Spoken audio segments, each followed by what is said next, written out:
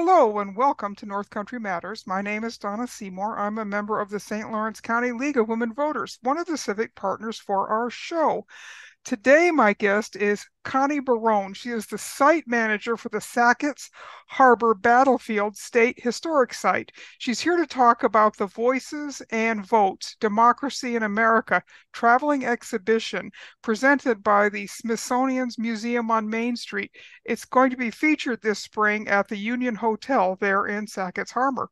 Connie, welcome to North Country Matters. I'm excited to learn more about this exhibit, and this is a very special opportunity for North Country residents to learn more about our great American experiment in democracy, isn't it?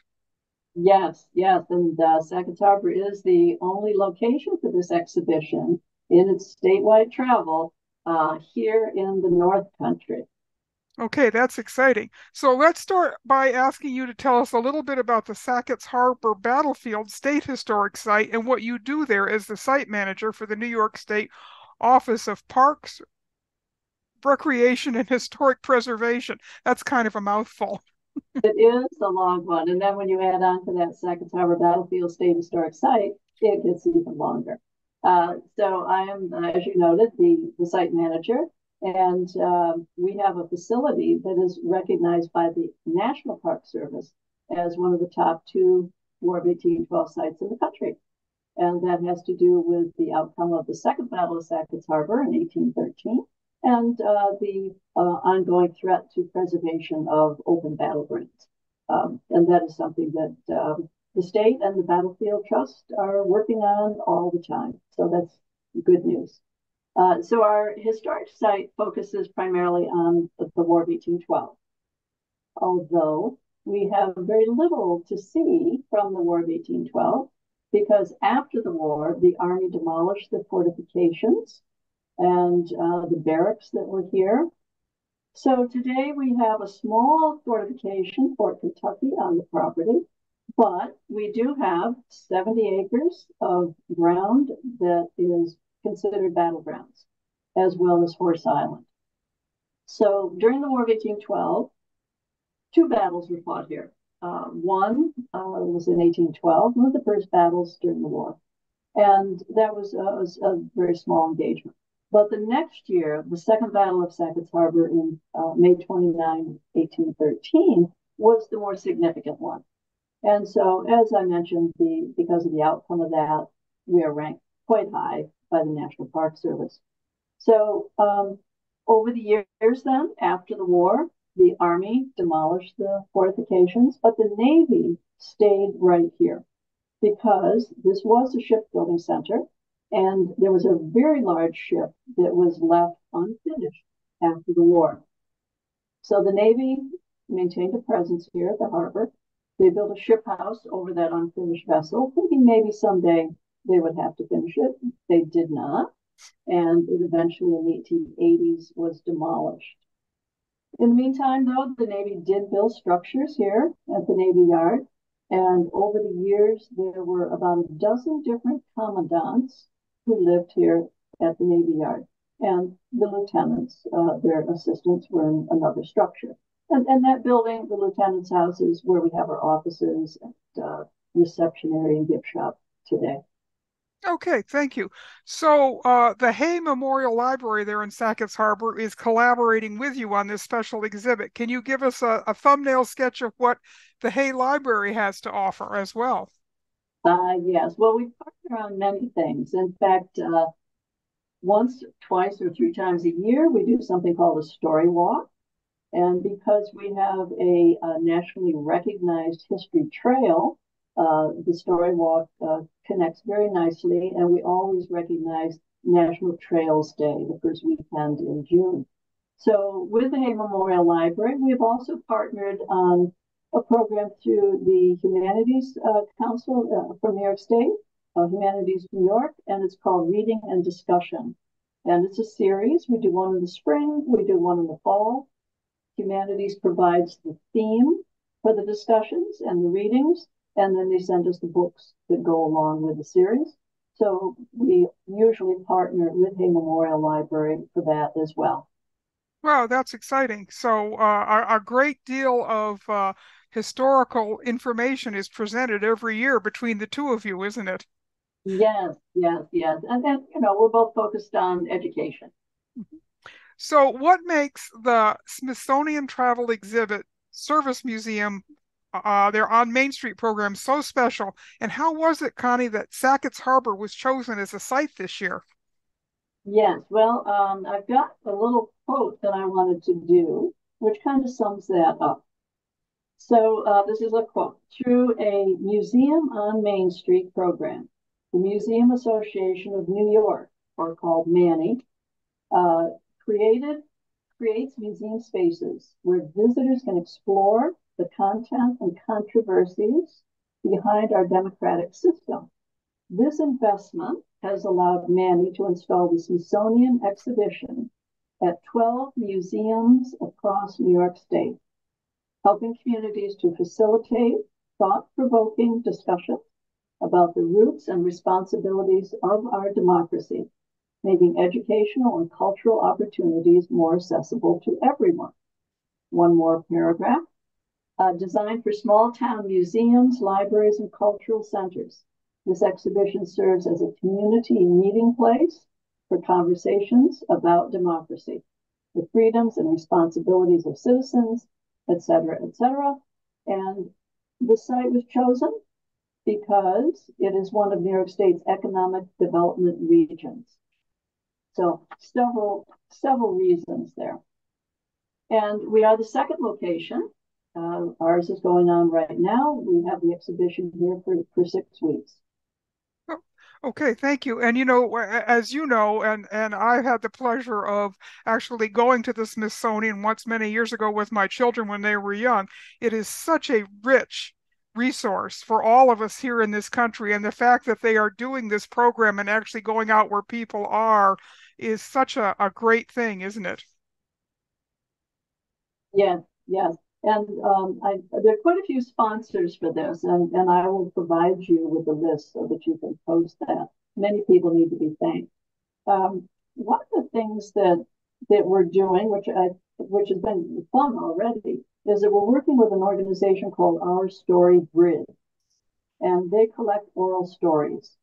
You're familiar, of course, with oral history gathering, and usually these are lengthy accounts. But with StoryBridge, the stories have to be about 3 minutes long. So the story has to be very specific. It has to have a beginning, a middle, and an end. They have given us a number of themes. And so we are making appointments with people to record their stories.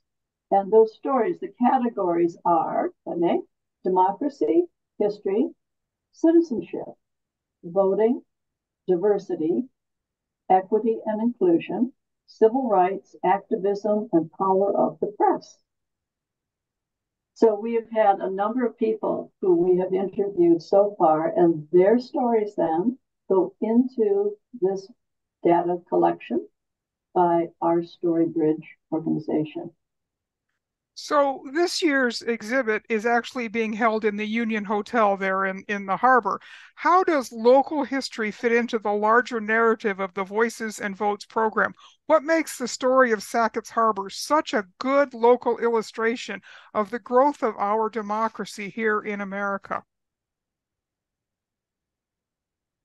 Yes, we as participants with this traveling exhibition had to do our own stories. So we looked at how do we do a spin-off from these major themes from the traveling exhibition.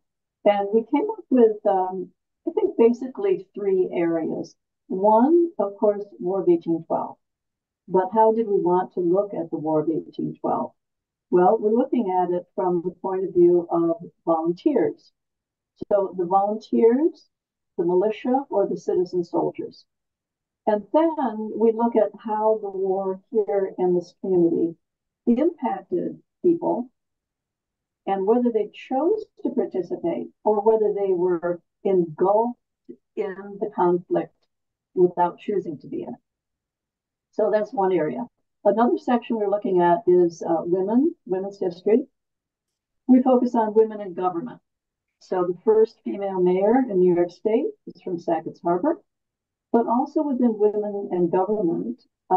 We are also looking, I guess you could say government easily. Mrs. Metcalf, who was the caretaker of this U.S. Navy station around 1905, 1910.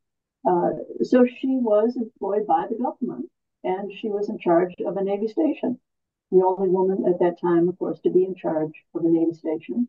And another section we look at in talking about women's history are the World War One war brides.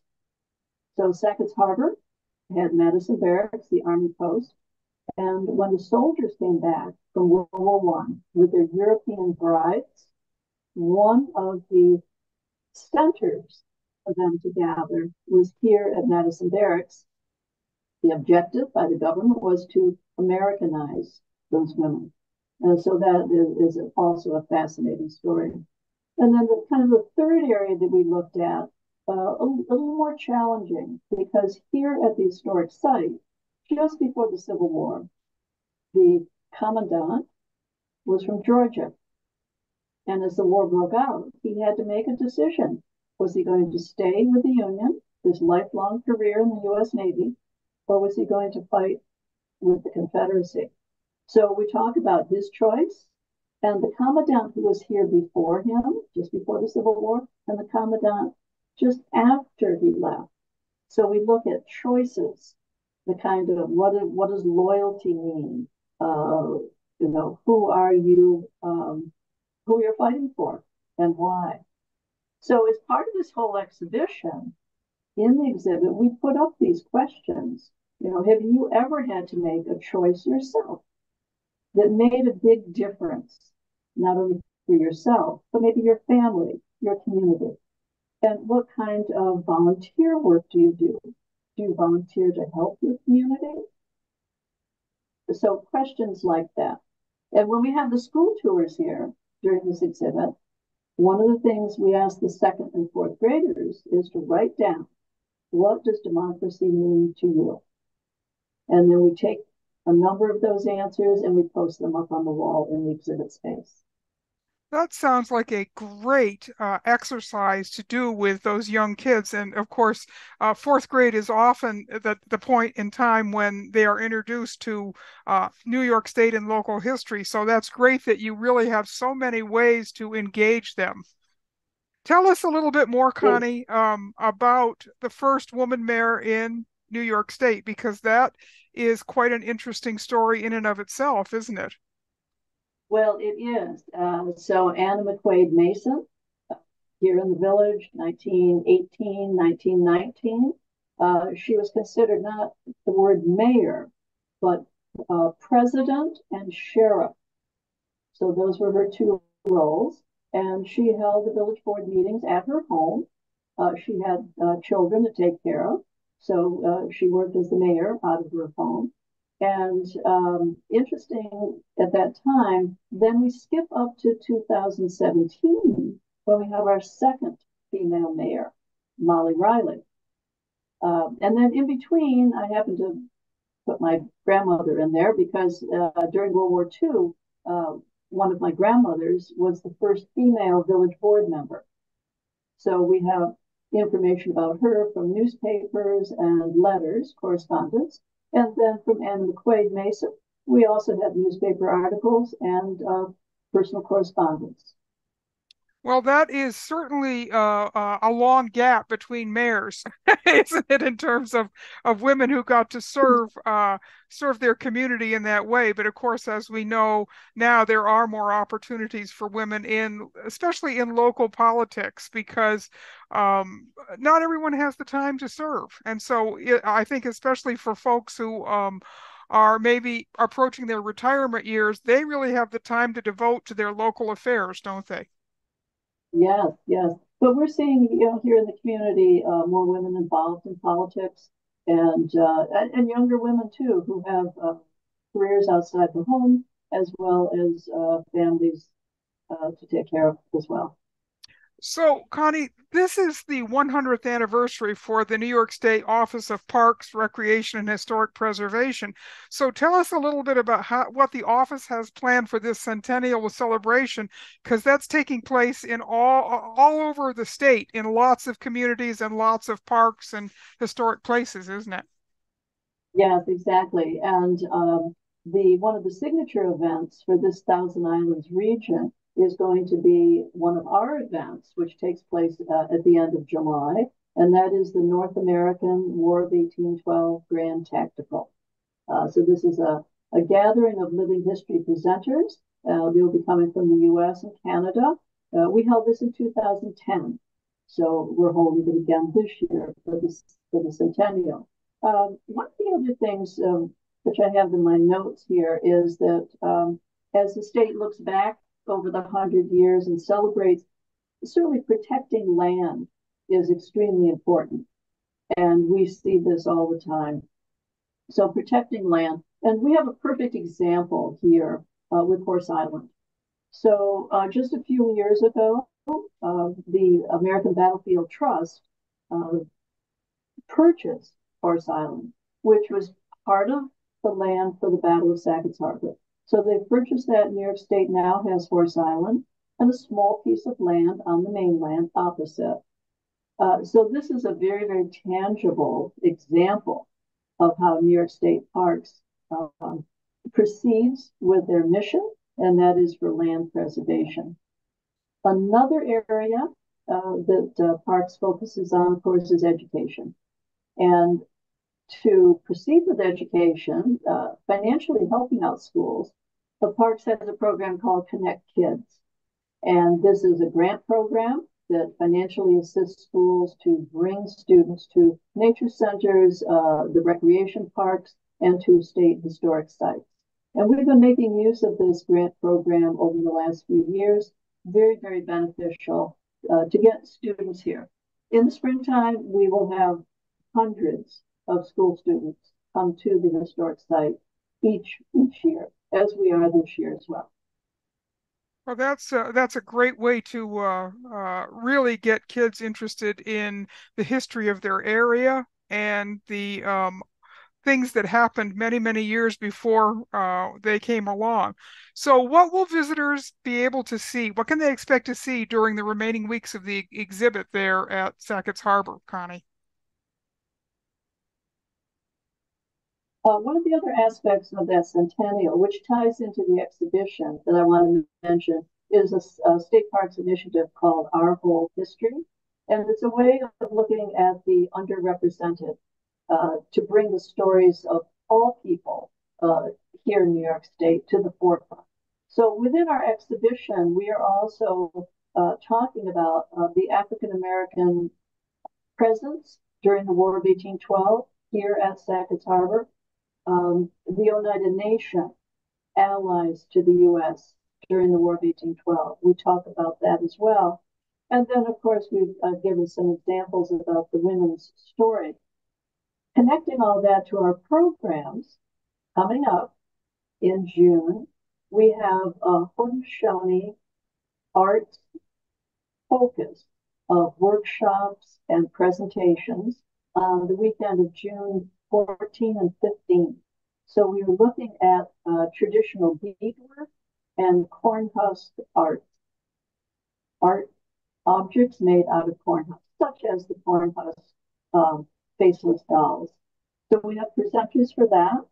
And we also have another program that's going to be called The Power of the Press, and that is being developed. So our partners at Hay Memorial Library are sort of pulling that together. And then we have some music involved. So this coming weekend, we're doing a program with the library, the Story Walk, and we happen to have a young musician who's going to play Celtic music during that program. And at the very end of our series, the last weekend of June, we have a jazz trio who are going to be here.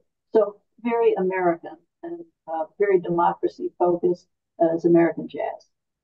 So, Connie, tell me during the course of a normal year when you don't have a special traveling exhibit like this, what are the kinds of things that you offer to people there? Are you open year round?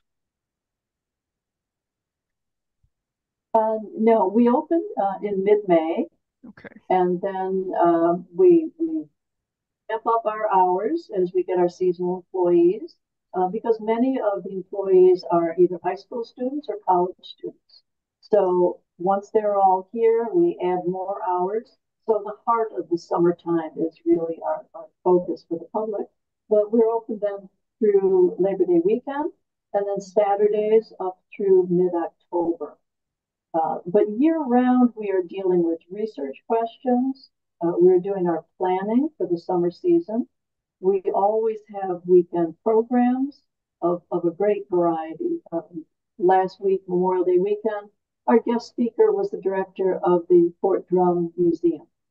And he did a wonderful presentation about minorities in the military in the past, the history of that.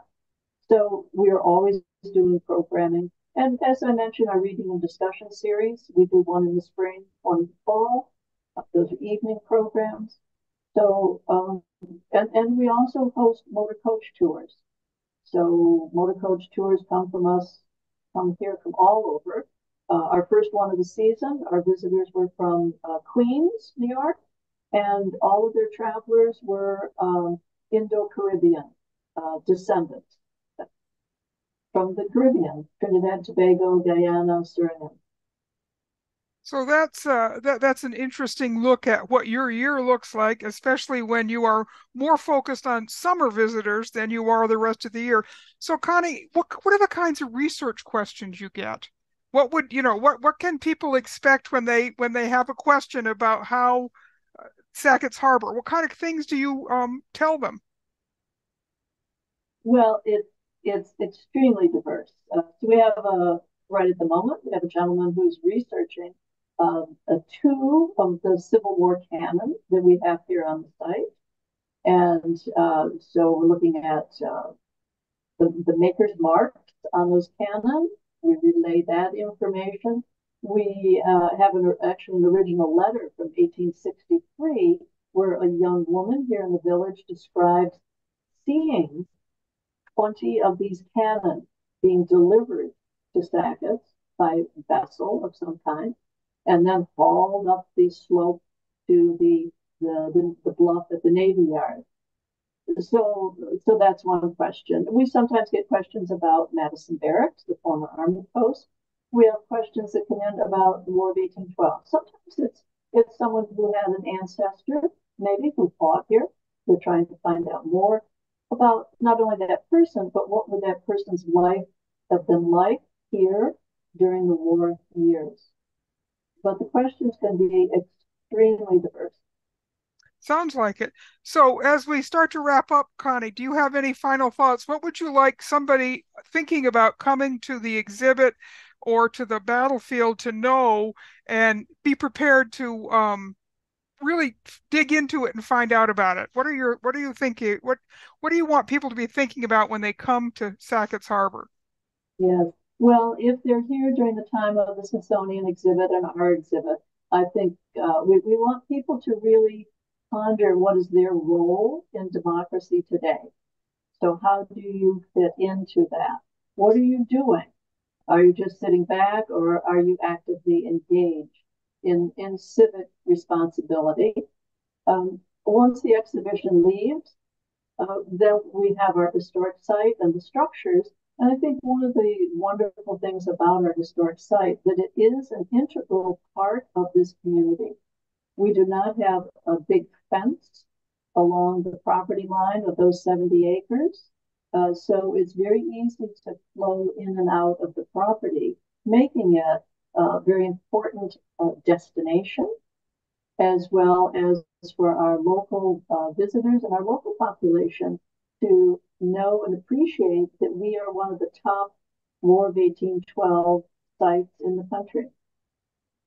Well, I appreciate you talking about voting and getting engaged in the civic world, because that, of course, is what we at the League of Women Voters also advocate for. So I appreciate so much you having taken the time to come in today, talk about what's going on there at the battlefield, talk about the traveling exhibit and what people can expect to find.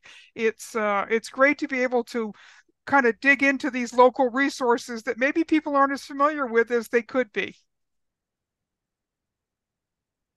And the League of Women Voters has a space within the exhibition. And the league members on the first weekend brought in literature, and you can register, you can have your papers there to register to vote. So the League of Women Voters from this area is very strongly represented. That's great. I'm glad to hear that. So thank you again, Connie, for coming in and for giving us this great look at your